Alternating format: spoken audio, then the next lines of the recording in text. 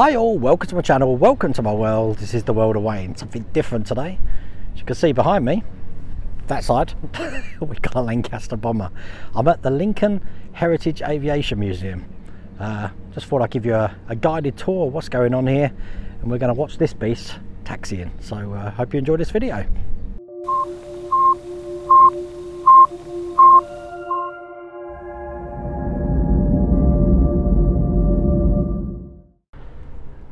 So today I'm at the Lincolnshire Aviation Heritage Centre,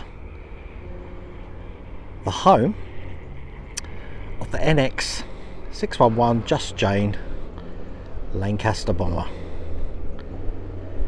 Now this beast is going to be taxiing in about an hour's time, so I'll be showing you the firing up and everything from that. Pretty impressive. And I'll try and get you some more footage of this as well. Impressive. You can actually pay to taxi with this. There's two taxiing sessions today. I think prices range from about £450. They do tours and stuff of the plane as well. The aeroplane, sorry, I get told off for not calling it an aeroplane. Let's make sure I've got that right. So here's my guidebook for the day. Map of the place. Let's have a look at this. Quite a big place, as you can see. I'm here today with my brother, who's over there taking pictures. To give you a quick look around this side.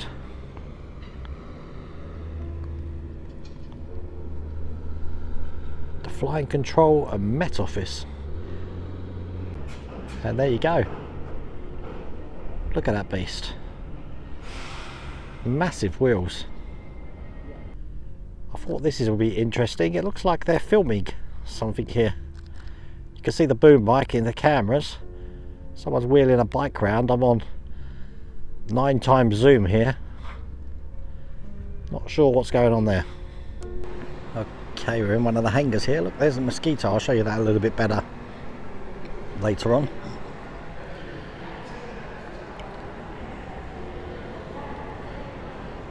On this side we've got some of the bombs, like the tall boy, the Canberra B6, and they're saying please climb in and have a look. Yeah, it'd be rude not to, really, wouldn't it? Let's go and have a look.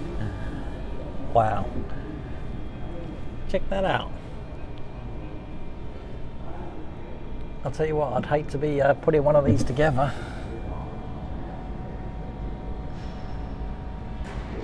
Pedals, it's still got that oily engineering mechanical smell. Pretty interesting stuff. We built a couple of these on the channel now. Here's your radial engine. Actually, we got a couple of these. These are, looks like wreckages. And this one. Pretty crazy. These are more familiar. Again, these look like they've been reclaimed from wreckage sites.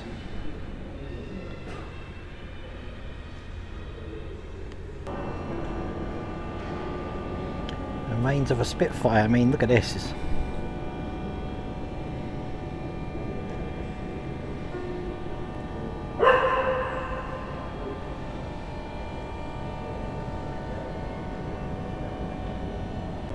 There you go, there's a bit more up close on the mosquito. Let's have a look around here. Bombers.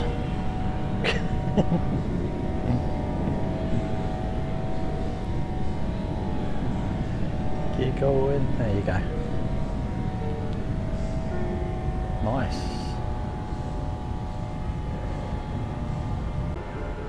Lots of wreckage parts here. Obviously this is a guide for any restoration that needs to be done, which can be done right here in the restoration centre, as you can see there.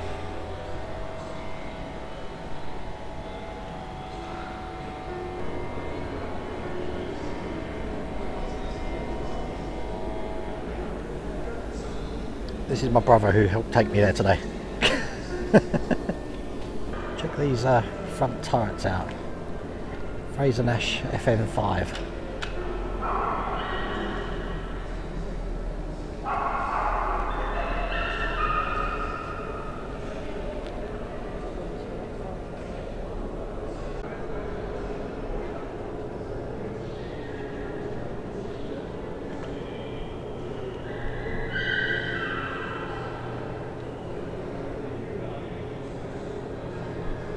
And here's a model for you.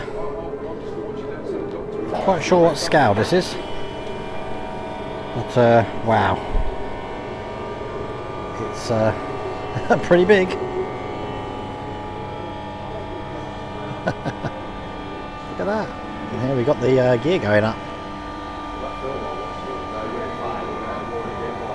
Are we going to be able to make that happen? Massive wheels.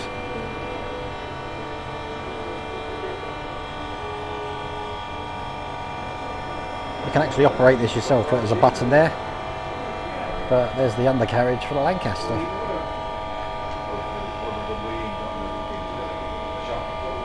The Guy Gibson yoke and throttle quadrant, and it looks just like that. You can press things. What happens? Changes the pictures that we're watching here of the Lancaster raid.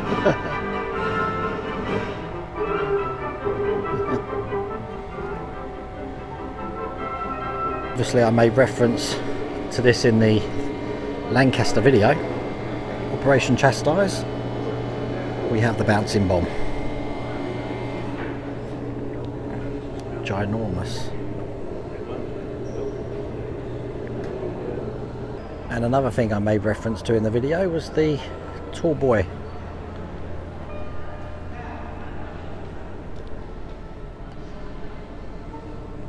Again by Barnes Wallis. Some big bombs. Everything from oscilloscopes to communication equipment.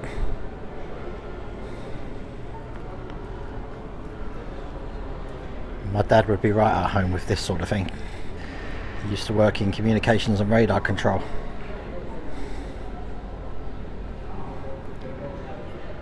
That was post RAF.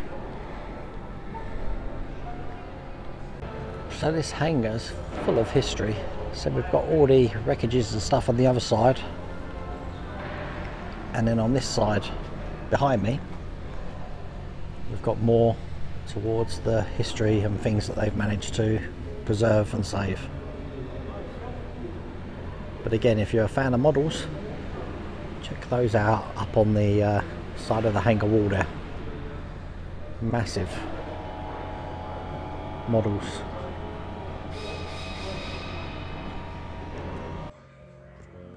You don't see these very often anymore. They're either libraries or defibrillators.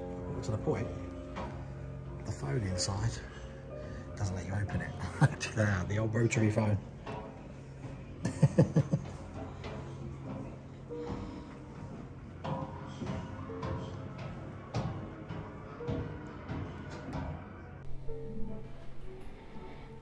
Some of these things are ingenious. Escape pencil with concealed compass. And you got the forged documents, forged stamps.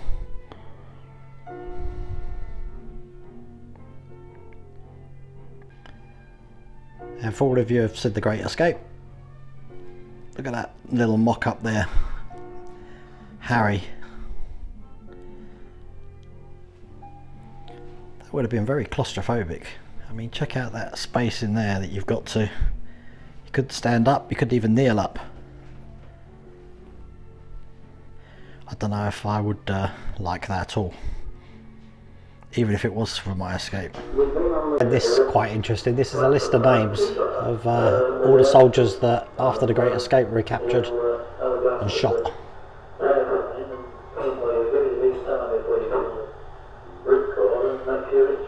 And pretty much what they did during the escape in these storyboards, as you can see.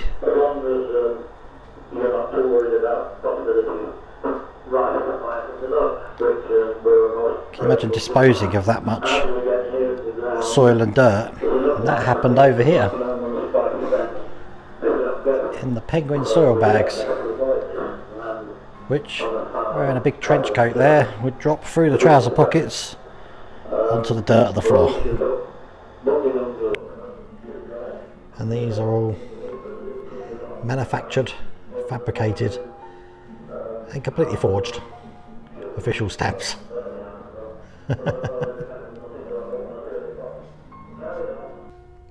Here's the radio room.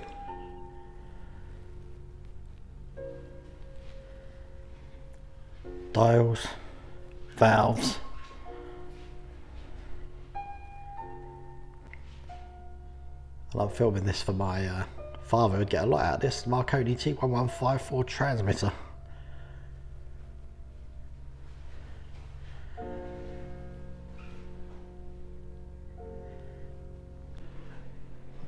And another hut here, we've got all the different kinds of turret for the gunners.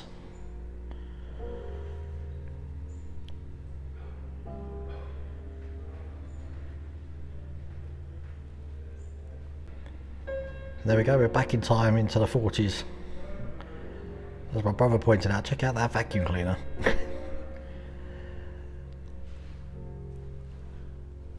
I'm sure some of your houses probably still have that wallpaper.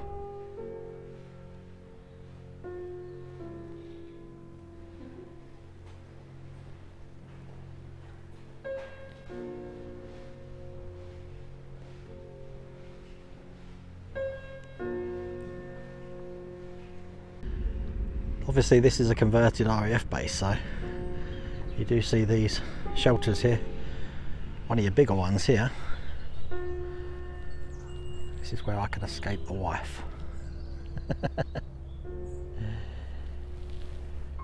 Just through the buildings there, you can see that Lancaster again. It's a lovely place, this. Okay, for any of you who've been to Greenwich, this is the Meridian line up here. So we're in the Western Hemisphere, well not the Western, this is the western side of the time zones here, and then the eastern side on the other side there. So Paris to the east, LA to the west. So I don't know if you can notice this from remnants of World War II. I'm going to zoom in. Got a bullet hole from aircraft fire on the airfield. There it is. Just there, there's one on the other side as well. So an absolutely fantastic day, and it was great to meet Scott Mitchell and his wife Zoe, who I've got a picture with here. It's great to bump into people from the community when I'm out and about, so thank you for coming and say hi, Scott. But I know you've all been looking at that thinking, well, where's the Lancaster, Wayne? So without further ado, let me show you what you've watched this video for.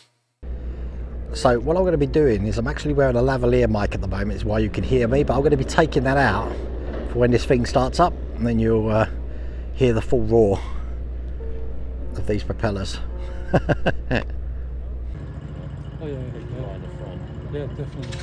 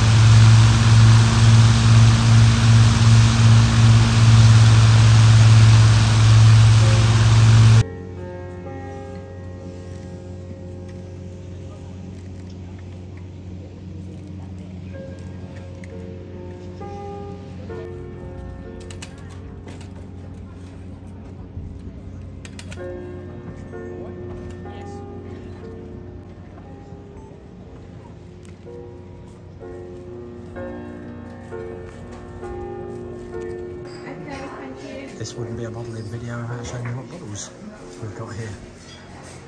Some of the metal earth, woodcraft, build and play, airfix. But, yeah, the Mosquito, that's what we saw in that hangar there. And there you go, absolute beast of an aircraft, and it would be great if Hachette Partworks do actually release this. Now, the actual main number 2 of the trial should be out today. So if you're in Canvey Island, hopefully there'll be one there. I don't know where else it is around the country. And I don't know if this is a 3-issue or a 4-issue trial. We'll have to see how that goes. But I hope you've enjoyed this video as much as I've enjoyed the day. But other than that, take care. See you later.